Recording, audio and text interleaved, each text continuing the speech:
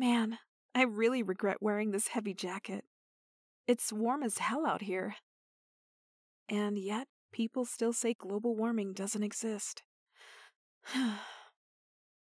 Hey, wait a moment. Is that one of my clients? Oh, it's him. But they look so sad.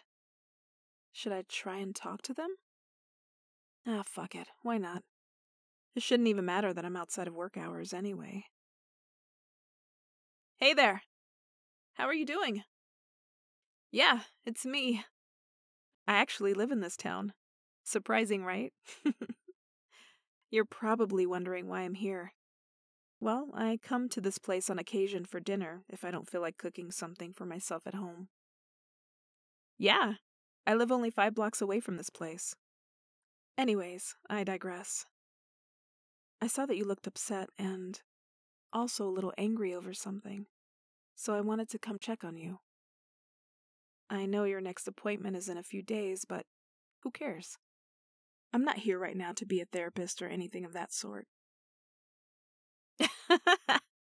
You took the words right out of my mouth. I want to be here for you as a friend. I get that you're my client and all, but I'd say we're friendly enough to act this way too, right? I'm glad you agree. Now, what's been on your mind? College work? Are you talking about that one project you discussed last time?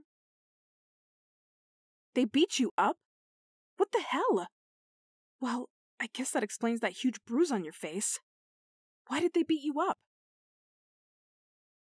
You told the teacher that they weren't doing the work? That really sucks. However, those people sound like assholes anyway. They deserved it. On a brighter note, I'm happy that you followed through and took my advice. Good boy. Wait, did I just call you a good boy? Oops. Just a slip of the tongue. My fault. Anyways, I know they beat you up and all that, but what happened beforehand? Like, did you say anything that might have provoked it? No? Oh, that's really great. It shows that your ability to hold back has gotten better too. However, did you fight back against them? No? Oh, it was broken up after the first swing. Gotcha. That bruise looks really bad though. Does it still hurt? Yeah? Okay, here. Get up. Follow me. I'm going to take you to my house. You'll be a lot warmer there. Don't try lying to me. I'm your therapist. I can see right through lies as if they're made of glass. I know you're cold. That's better. Now, let's get you up.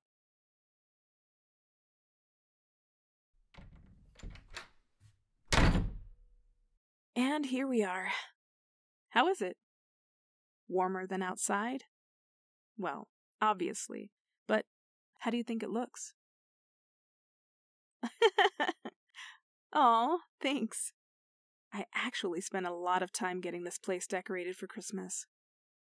I'll have you know I'm very passionate when it comes to decorating for all holidays. Oh? Yeah, that's me and my brother in that frame. What, do we look similar?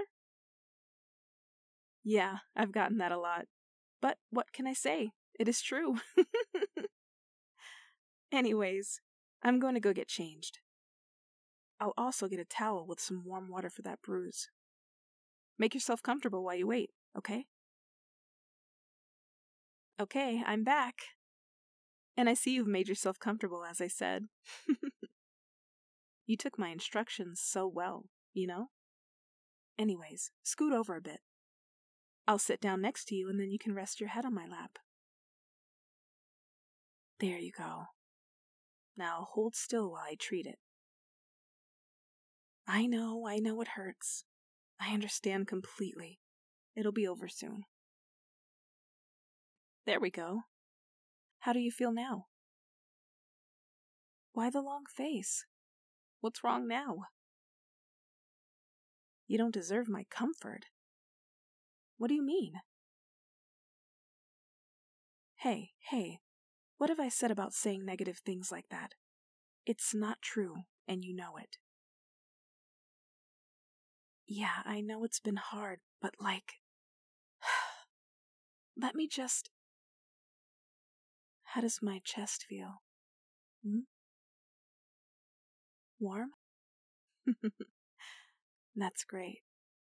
But listen, there's something I want to tell you, so listen more closely than ever before, okay? I love you. I love you so much. And I really care about you.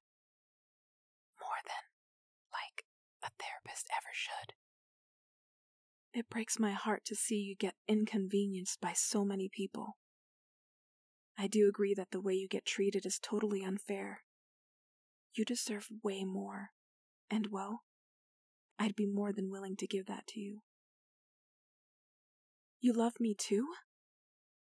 Oh, I kind of figured that since our first meeting. How you were always so intent on making me happy.